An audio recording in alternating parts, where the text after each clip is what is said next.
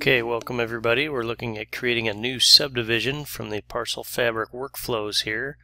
First, we're going to skip over our search area, and the next step here is to create a plan. And you can see here you can edit the attributes if you want, but we're going to go ahead and just create a generic plan here to get started. Okay, next what we're going to do here is begin to create the outline of the subdivision. In this step, we're just creating the border around it, and I'm going to go ahead and input bearings and distances here in the dialog box. I've gone ahead and pre-populated these for the sake of time. Now for this section here, we're just going to connect these lines on the top, and we're just going to create the curves by inputting the radius after we go ahead and snap these lines. So next, over in the table here, we will enter the radius value for those. And we'll see once we enter that value that the curve will take shape and match up with our subdivision boundary on our roadway here. And I'm pulling these from the survey plat. A lot of times the curves may be labeled in different areas or called out on a different sheet, as in this case. And for this particular one, if we look and we take a closer look and zoom in, we'll see the curve is actually curved in the wrong direction, so we're going to put a negative value in for the radius, and that's going to take care of that for us. Okay, now that we've got that, let's take a look at our dialog box here, and we can see that for this first line we're going to call it an origin line, because that's what we had to go from our survey plat to get to our point of beginning. Otherwise, the rest of them are all considered standard boundary lines. We'll go ahead and dock our table of contents box.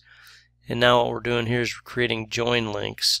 And we're just going to create them here along the fabric, because that's really the only place we have to join up with the fabric at this point. And you can see it's created a few of those join links. We're going to go ahead and perform the join here. And that's going to join our new subdivision boundary into the parcel fabric, and as we can see, that's created there with the default name of 1. And here's our attributes. That's what it's asking us to update our attributes. That's the next step in the workflow. And we're going to go ahead and proceed on to the next one, and now it's asking us to construct our lots. And I'm going to dock the dialog box again. Again, for the sake of time, I'm going to pre-populate these from our survey plat and enter the distance and bearings from there.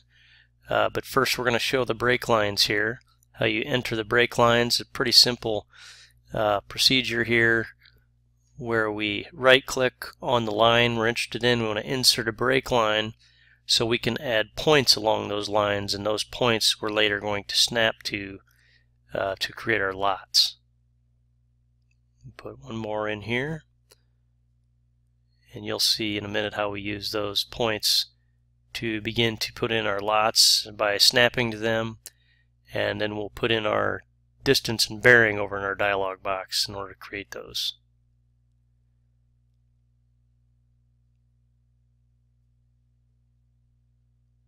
And you'll see once I create that it should turn blue on the far end of that.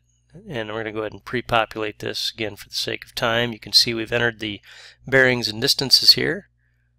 And at this point, we're now ready to move on and build these lots. We're going to build and keep current.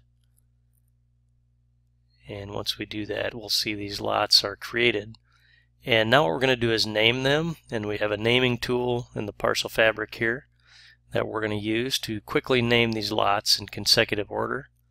We're going to make sure they're selected. We're just going to drag the line in the direction we want them to be named incrementally, and you can see that it automatically will update those names for us.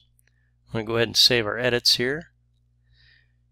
And now we're going to go ahead and proceed to the next step, and now we're going to update our attributes. In this case, we don't have many, so we're going to go ahead and move on. And the next one we have is to create tax parcels. And now we're going to name those tax parcels. It's actually going to require us to name those in order to move on to the next step. So again, we'll use our naming tool on those, and we'll go in the direction of order chronologically. And again, this time we're just going to start at 1 and increment by 1. And you can see it's gone ahead and named those tax parcels as well, which are directly over my lots at this point. We're going to skip through the step of updating attributes on those tax parcels, but you could do that here if you needed to at this point in the process. And finally, almost finished here. At this point, we're going to place annotation. We're just going to place that, and you can see it's gone ahead and put that on the map for us. And now we're going to update any annotation that's been maybe overlapping or misplaced. In this case, we're just going to update this particular annotation with this radius labeled. And we're just going to move that to a more aesthetically pleasing location. And at that point, that's our last step in the process. We're going to click Finish here. And we'll see once we complete that step that we're going to have a new subdivision in the parcel fabric with subdivision boundary, with lots, and with overlaying tax parcels. Thanks for joining us today, and for more information, feel free to visit our website.